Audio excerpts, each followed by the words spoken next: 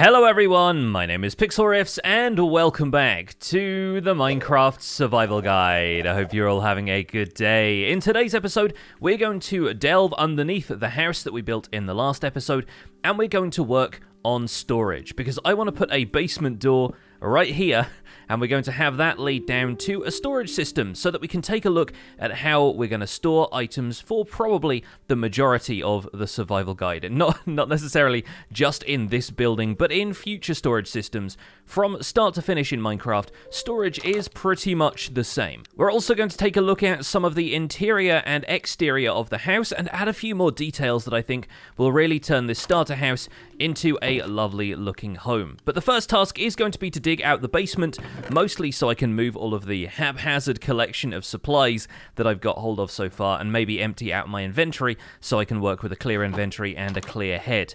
Let's take the shovel to the dirt underneath here. We're going to try not to dig too far this way, because if we do, we'll end up digging out into the cliff on the opposite side. So I think what we're going to do with the underside of this is much the same as the interior of the house itself. We're going to have a left turn and a larger room leading off to the left here. We're clearly also a little bit limited in how far left we can go, because the outside of the house is on the slope of a hill, so potentially if we dig too far this way, we're just going to end up opening ourselves out to the open air. So I think maybe this far is about as far as we will go. We might be able to push out this wall one more block, but I'm going to be looking out for the same thing on the other side here. And yeah, for now, I think a 6-block wide storage system is probably going to serve us pretty well. Although, since the entrance is 3 blocks wide, maybe we can push for 7. And yep, looks like we are seeing a little bit of the outside. We can put a dirt block there and nobody will know the difference. So the room we've got now is 7 blocks wide by 9 blocks long, and I think that'll be the perfect size for our storage system. I do want to bring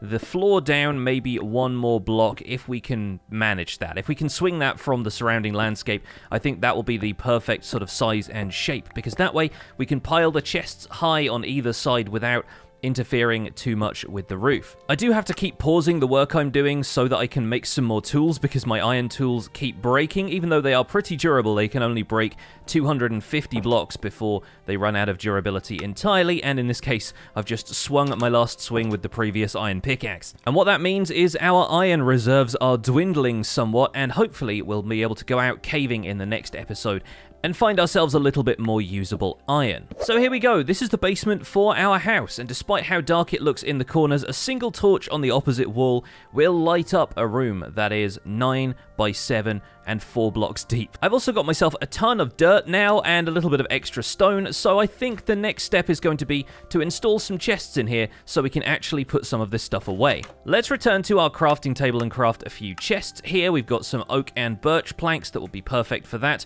We've only got 4 chests for right now, but I think we can make those work. So hopping down into the basement here, we're going to place these against the back wall over here, and one of the cool things about chests is they don't have to just sit in a single block. If you place a chest on the next block over, they will combine into a double chest, and chests can be placed next to each other like so, meaning that we have a lot of storage in a fairly compact space here. You can also place chests on top of one another, like so. Just placing the chest in the blocks above means that these chests will still open, and the chest above it provides even more storage space. When we want to place the next set of chests, though, right-clicking here won't place the chest in our hands, it will actually open this chest. So here's a trick for placing a block next to anything which has an inventory that opens when you right-click on it. Simply crouch. Crouching and clicking there will allow us to place that chest instead of opening the chest behind it. Now we run into the same problem when creating another double chest, because this chest here will open when we try and place a block here. But if I shift and click there, it actually creates 2 separate chests side by side instead of combining them. The trick to combining double chests like this is to hold shift, look at the side face of the chest you're trying to combine, and then right-click on there, and that will combine it into a double chest. Now, double chests are as large as it gets. As soon as I try and do that with any of the chests below, it will just start another single chest and then a double chest. So we're going to create several rows of double chests down here, which will hopefully provide bulk storage for a lot of the stuff we'll be acquiring in the first part of this series. And it's just started raining outside, so I'm happy to have a roof over my head at this point. And the cool thing is, chests are not the only storage box that we can get hold of here in the early game. We got some planks, we got some slabs. We can drag those around our crafting interface like so, with planks on either side. And then if we put some slabs at the top and bottom, we get ourselves some storage barrels. A barrel has the same size inventory as a regular chest. If we put a couple of barrels here, like so, you can place them in a variety of directions. When you right-click on them, you get an inventory filled up with 27 slots. You cannot combine them for the 54-slot double chest inventory, so unfortunately barrels have that disadvantage, but the advantage they have over chests is that they can exist in a single block and regardless of what else is around them. Let's say I put a block of stone on top of this one, and even in front of it, if we break out this barrel from the side here, we can right-click on that barrel and still access its inventory, whereas if a chest has a solid block over the top of it, the lid can't swing open and you're unable to open the chest. So that is one advantage barrels have. You can fit them into a variety of storage spaces, and they will always be able to open so you can access the inventory. So I've decided I want to put barrels around this side of the room, and obviously we wouldn't be able to access a barrel there if we put another one here, so I decided we'll just leave a dirt block in there as filler in the corner. And these barrels aren't necessarily going to be for anything in particular. I just like the aesthetic of having barrels down here in a storage room, so we might start mixing those in with the chests here and there just to make the whole place feel a little bit more lived in. I also need to make myself another iron axe because I've been breaking these barrels and moving them around all by hand. So finally time to make myself another iron axe, and it looks like our iron supply is getting very low right now. I think one of the other cool things we could do in this storage room is have barrels up on shelves like this. So if I put some slabs halfway up the wall, it can look like we can place a storage shelf up here. We could have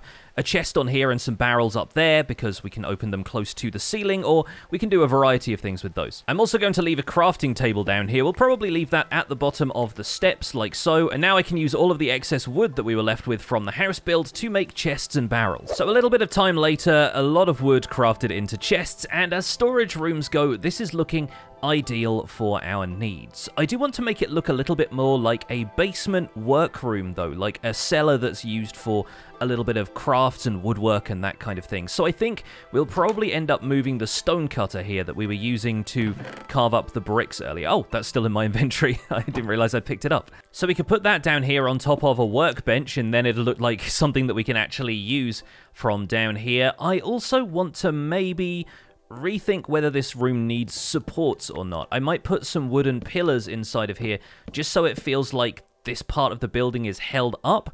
It can kind of frame out the storage area at the back where our bulk storage is. We can have the chests back here, and I think we should put a ceiling in here just so it isn't all dirt underneath the house, because it's fairly obvious that this is just one block away from the floor of the house above. So I think maybe we'll use some of the slabs that we ended up using for the house trim. We've got some birch slabs down here. Maybe we'll use those as the ceiling. The cool thing about using slabs, as I mentioned in the house build episode, is that we can still have a slab above a chest and the chest will still open. So if it's a full block, the chest will not open, but if it's just a half block or something that's a transparent block, then the chests can still open after that. I want to open out this back wall, and we'll leave a kind of framed off section here using the dark oak logs, much the same as we've done around here. And we're going to turn this into a little cute wood storage area. Maybe line an alcove back here with bricks and have a couple of logs just laid out from the side of it, so it looks like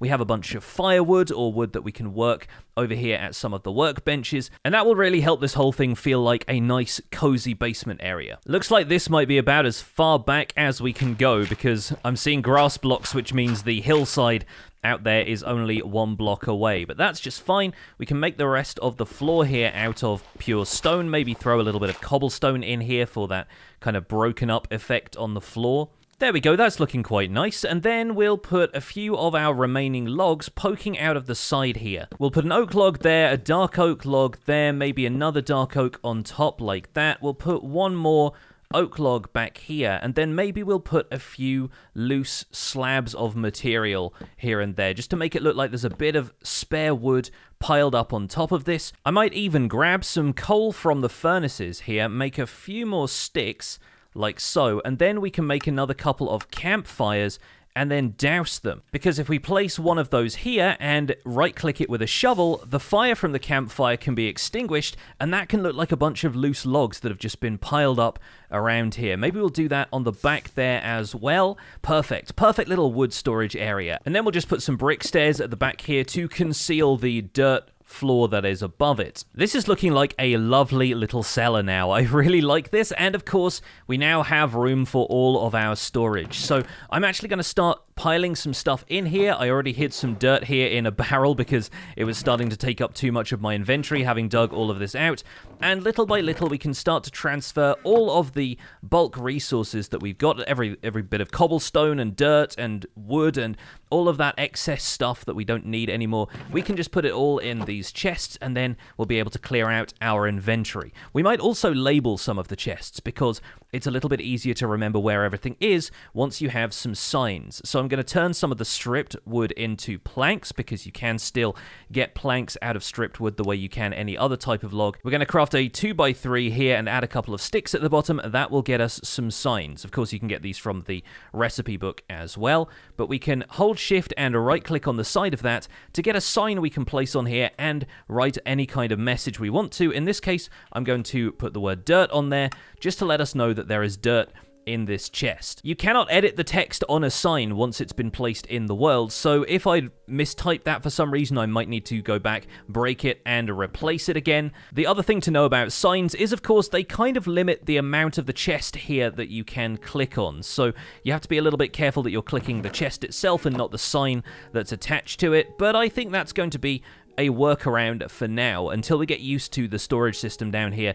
And then if you remember what's in which chests, you can probably just leave the signs off for ease of access to the rest of your gear. And I have a couple of different ways I like to organize my storage. I like to keep it fairly systematic. So with dirt, you might expect stuff like cobblestone to be nearby because it's all resources that you've dug out of the ground and all stuff that occurs naturally nearby. We might want to place the wood next to that, and once we've got enough wood, we can separate it out into a bunch of different chests depending on which types of wood are stored in each chest, but for now, we can put the oak, the birch, and the dark oak all in the same place. We can even stick some of the wooden items like the barrels and signs and things in here for the moment.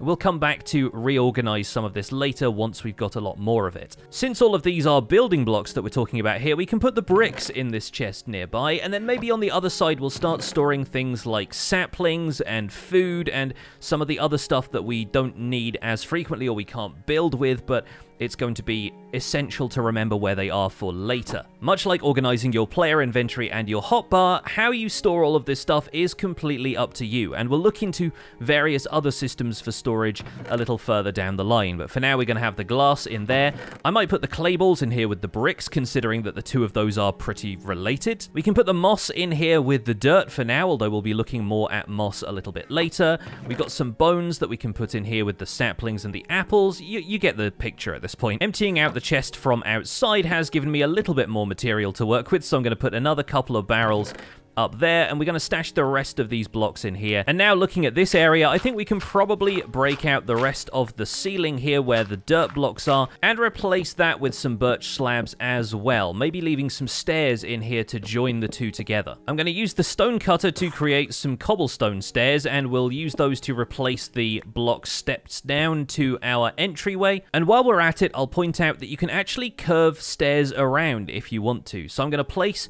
a stair block there coming in from the door, but if I turn immediately to my left right now and place a stair block here, it will automatically adjust the shape of these stairs to curve around and match the line of these stairs next to them. So you can actually create these kind of right angle blocks with stairs. Even then, I'm thinking maybe we need to trim this back a little bit here, have the oak there exposed, and it feels a little bit less like we're going to bang our heads on it. A couple more finishing touches, although the walls here still clearly look very unfinished, but I'm also dealing with how close they are to the surface and to the house above, so I'm not going to make too many more modifications yet. It does still feel a little bit dim in here, so even though it should be safe against mob spawns, we might want to put a couple of torches torches up here, or maybe work on some other lighting blocks if you've got access to them already. We'll deal with those a little bit later though, especially once we have a bit more iron and we can create some lanterns. For the moment, functional lighting is really all we're after, and I think we've done a pretty good job of that. So with the basement workroom more or less done, and our inventory looking, frankly, a lot more manageable, let's head back up to the house, and I think we're going to spend the second half of the episode decorating it with a few more details. Okay, it's house detail time. I decided that we wanted to do a little bit more to this house rather than leave it looking the way it is. So we're going to come down here, grab some moss and some bones, because right now we're about to do magic. If you place some bones in a crafting interface of any kind, you'll get bone meal out. And bone meal is incredibly useful for a number of things. It can be turned into white dye. It can be used to grow crops. For example, this one pesky wheat that doesn't grow, bam! We right-click it with bone meal and it grows a stage, which in this case means it looks like all the wheat around it. It can also do that with saplings, and in this case we're going to use it to grow one of the azalea shrubs that we found in that lush cave into a full-grown tree. Azaleas work much the same way as birch saplings and oak saplings when it comes to bone meal. All you have to do is right-click them a couple of times with the bone meal, and it will grow into a full-size tree in front of your eyes.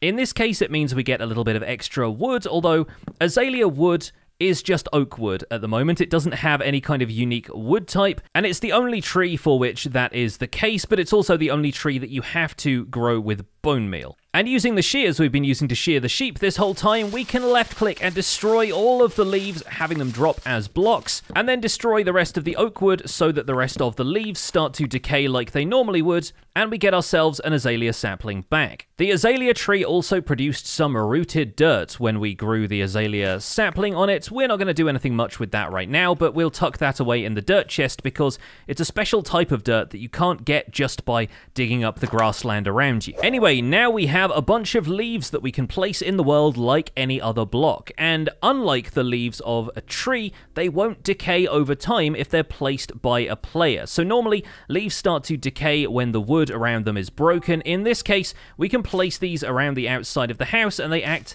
like little shrubs and bushes and stuff that we can use to decorate the exterior of our house here. But we're not done with the magic of bone meal, because if I place a moss block here and use some bone meal on the moss block, it generates moss around it. What that actually does is replace certain blocks around it if they are naturally spawning blocks in the world. Things like stone and grass can be converted, while other things cannot. Sand is a notable exception to this because it's not a renewable block. There isn't a way to get more sand if you remove it from the world, even though there's a lot of sand out there. It's not like grass where you can effectively grow more of it back. But a good handful of naturally generated blocks can be converted into moss. And now, once we've harvested all the moss up here, we are left with a giant hole in the ground. But that at least gives us a reason to fill this hole in with dirt, and then the grass will just grow back on top of that. Where I'm going with all of this is that you can combine moss and cobblestone to get mossy cobblestone, and we're going to use that to add a little bit of decoration to the outside of our house in areas where the house is supposed to have been around for a while and moss has started to creep into the foundations. I will even go so far as to say that we're going to remove a couple of blocks here and replace them with the moss blocks themselves, and then around that we can decorate with mossy cobblestone, and that'll make it look a little bit more organic. We'll add some here under this window as well, maybe in this corner where the natural beauty of the surrounding world has started to infuse itself into the cobblestone, and honestly, I think we might just put some moss in front of that in general so that it covers up the fact that the birch slabs down there have actually come from the cellar that we were renovating earlier. And the cool thing about this is it can act almost like a little window box. We can have a couple of bushes around the outside made of azalea leaves. We can add in a couple of blocks of mossy cobblestone around the window just to blend that in nicely, and already that's looking like it has a lot more character. I realized that in the video the other day, I never showed you how I planted out the dark oak saplings so I could regrow them, so I figure we might as well cover that now, since putting these four in a 2x2 circle and then bone mealing them will allow us to grow a whole new dark oak tree, and we're going to use that right now because there are a couple more dark oak details I want to add around the rest of the house. Like another little planter in the front of the house here, and I think we might actually put some moss around the front of this just to tie it in with the rest of the landscape. But around the front of this, we're going to add a few trapdoors to separate it from the rest of the ground, and we can grow some flowers or grass or something like that on this. In fact, we can use one of our sets of shears, and I realize I have 2 sets of shears in my inventory right now. We can shear the grass by left-clicking on that. We can grab a couple of those. We could even grab some of the local flowers, like this peony, bring that back to our house, and replant it somewhere like that, maybe to cover up the fact that we didn't end up making this pillar go all the way down to the ground. There we go, and the 2 bits of grass can go in like a little flower bed there. In fact, we could even put one of our dark oak saplings on there if we wanted to. A single dark oak sapling won't grow into a full tree, so it's safe to plant there without a tree sprouting right next to our house.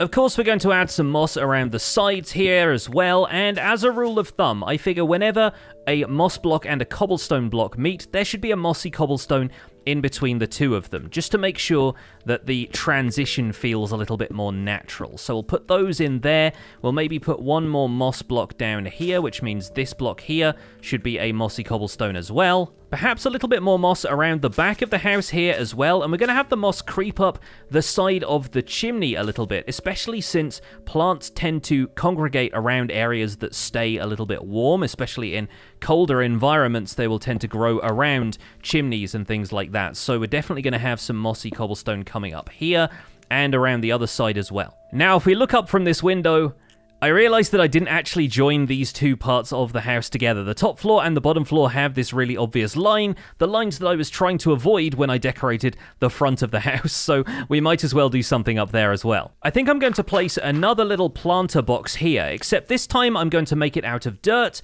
maybe put some light around to make sure that the grass will grow on top of it, because for grass to spread, it will need adequate light, and I'm fairly certain it would still get that from the sunlight, but better safe than sorry. I think because I have so many birch slabs left over, I want to create a little bit of variety here and use the birch slabs as the trim on this side, and we'll see if that looks any different. And we've got enough headroom on these blocks that we can maybe create this kind of alternating trim like that. That's not looking too bad. Although this is actually a place where I might start to have some hanging bushes coming down from the top of the house like this, and you know, maybe we'll take that block out and have it hanging down there as though a block is still here but has been overgrown, just kind of create the illusion that stuff is growing down on top of that like so, and framing the window a little bit. I might actually plant the flowering azalea that we got from the lush cave on top of there, and we'll probably put a couple more pieces of grass either side of it, maybe some other flowers if there are some around, like the poppies down there, and we'll cover the rest of those up in dark oak trapdoors as well. Just going to wait for the grass to spread onto those blocks. We'll have a few more leaves dotted around the back here. We don't want to cover up the moss entirely, but I do like having these flowering azalea leaves in here, so we'll use some of those here as well. Nobody's really going to see around this side, so we don't need to go too wild with those, but yeah, I still kind of feel like we want to have a little bit of moss back here too. There we go. As we round the corner, the sun is setting, but we can see that the grass is spreading to these dirt blocks already, so that's perfect. I've grabbed a poppy from the grasslands nearby, and we're going to put that up here in the window box on the upper floor, like so, and then over here, we're going to drape a few more bushes down over the side like this, as though there's kind of hanging plants coating the front of the house, like the way ivy or wisteria would grow on some of these more rustic looking houses. Using a few more of the dark oak slabs that we made the other day, I'm actually going to start putting the steps in now, which I didn't end up doing the other day, and my legs have suffered for it. I've had to do a lot more jumping than I expected to do, so let's start putting in a little staircase here. That's going to come down to meet with the ground somewhere down here, and maybe we can even shuffle the terrain around a little bit to meet it. We're going to fill in those steps since they look a little bit hollow from the outside. We can put some azalea leaves in front of those so they look a little bit nicer. Maybe have that one grow up the side there. And already our house is taking on a lot more of a lovely cottage character.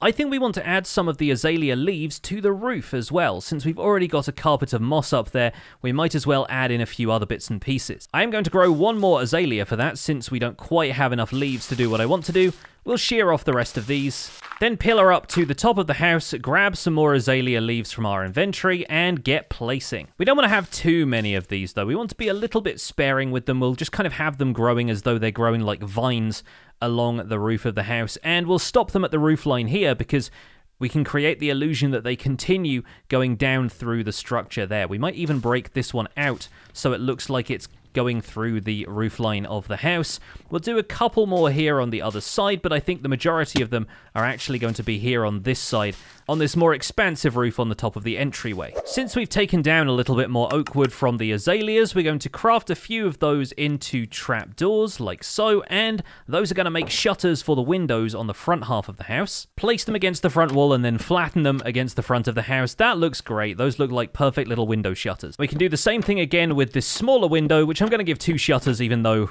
practically speaking, it would probably only need 1, just for the sake of symmetry. Beautiful, picturesque, I like that a lot. We have a little bit more work to do on the interior, but I really think this has started to blend it into the landscape. And if you like the hillside here to be fully green and not have so many dirt edges showing, we can always start to replace some of the other dirt blocks around here with moss, so fewer of those brown edges show and we get a lot more green in the area. And obviously, if we're feeling a little brave, we can bone meal a little bit more of that to create a more organic patch. That's going to create a couple of azalea shrubs and grass and moss carpet around here as well. But I think all in all, the effect looks pretty good. Oh, it sounds like our lovely house has a guest. I can't see where he is though, but I can hear him. Aha! He's down here, near my old house. Didn't you realize I'd moved, buddy? This is the Wandering Trader, who right now seems a little bit more concerned with the fact that he's in the water and his llama is bobbing up and down. But the Wandering Trader occasionally comes by with deals, with a few interesting items from further afield in the world. And this is all stuff that we can get ourselves, but if we had any emeralds right now, we'd be able to buy some of these items from him. He's got pumpkin seeds, he's got slime balls, nautilus shells, pointed dripstone, jungle saplings, and buckets with tropical fish in them. I'm afraid, unfortunately, my friend, I don't have any emeralds and I don't have a way to get hold of emeralds right now, but if you spawn in a mountain biome, you might find emerald ore generating on the surface, and later we're going to start trading with villagers who will give us emeralds in exchange for other resources. But today, we're not going to worry about this guy right now. He's just going to bob up and down in this lake until he despawns, which they usually do after about 40 minutes, and we're going to get on with our interior of our lovely little house. There's a couple of minor touches I want to change about the entryway. First of all, this wall feels a little flat to me. We can always break out some of these blocks. We'll replace them with a couple of things here. We want stairs right here, stairs along the top there as well, and a couple of trapdoors on either side like that. Can look like windows adjacent to the main door, which I think actually looks pretty nice. I also want to break the slab out of this corner. We're going to replace that with a barrel, and on top of that, we're going to grow a couple of flowering azalea leaves, and now that looks like a little kind of plant growing out of the top of a barrel, if you use your imagination a little bit. Could also be some fairly useful storage right here by the door, since, as we mentioned earlier, barrels can be opened regardless of the materials around them. Now, the inside of the house needs a little bit of decor. It's looking fairly plain right now, and honestly, having looked at this stove for a little while, I think it looks a little too bulky, so we're going to break out those 2 blocks on either side, and using the stone cutter, we're going to turn them into more brick stairs. Then we can place them back in here like this as inverted stairs, and already that feels like it's got a little bit more depth and it's not just a giant flat wall of bricks. Moving over to our furnaces, I'm going to cook some more of these clay balls, but we're not going to turn those into brick blocks this time. We're going to turn them into flower pots. Flower pots that can go on an end table for a lovely little couch set over here. We're going to have a table in the corner, which I think is probably going to be either an oak or a dark oak log, and I want to say probably an oak one because we've used dark oak for the supporting material in the house here. Now let's get some bricks out of the furnace. We'll turn those into a flower pot by shaping them in much the same way we do a bucket. We can put that on the end table there, and flower pots do what the name suggests. They can hold flowers in them, but they can also hold things like saplings, and personally, I think the azaleas are actually really good looking in flower pots. They have a really nice model, and I think we're going to leave that there, maybe get another flowering azalea if we can, and put that in here. But it creates a really nice little end table environment. We're going to do the typical Minecraft table of having an oak fence there, maybe with a trapdoor on the top of it, like so, or maybe we could even use some wool carpet as a tabletop as well. But either way, I think that looks nice and cozy. We have enough bricks for another flower pot now, and I think I'm going to put that right here next to the fireplace. We're going to leave that empty though, as though it's some kind of drinking vessel that we want to heat up for boiling water or tea or something like that. I'm British, what can I tell you? 9 times out of 10 I'm thinking about tea. Anyway, we might have a little kind of partition table coming out from the wall here as well. I kind of want to draw people's attention away from the fact that there is moss right there, so I think we're going to maybe place some stairs like so, and that feels like a nice dividing element for the space. It could also be like a kitchen work table if we're working at the hearth here and then coming around here to serve food to guests or something like that. I'm just adding a couple of touches that'll make the space feel a little bit more lived in and unique. Upstairs, the main thing I want to do is add a little bit more trim to the interior of the bedroom, since it's fairly obvious once again that we have a moss roof in here.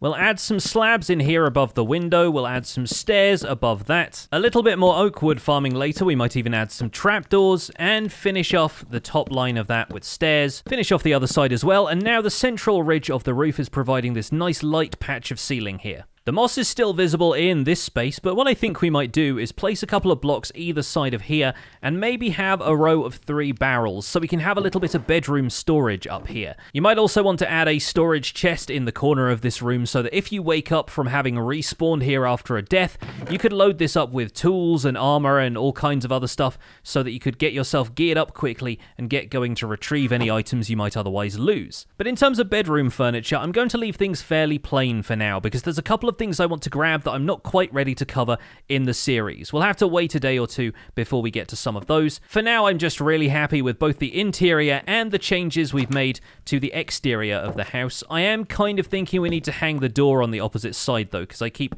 bumping into it. There we go, that feels a little bit better. But with one last look at our lovely house, I think that is where we're going to leave it for today. We've done a whole bunch of renovation on the house. I think it's looking fantastic, and we even have a little bit of storage set up in the basement now, so I can once again make sense of the mess that is my inventory. Folks, thank you so much for watching this episode of the Minecraft Survival Guide. I do hope you've enjoyed it. If you have, don't forget to leave a like on it for me, subscribe if you want to see more, and I'll see you folks soon. Take care, bye for now.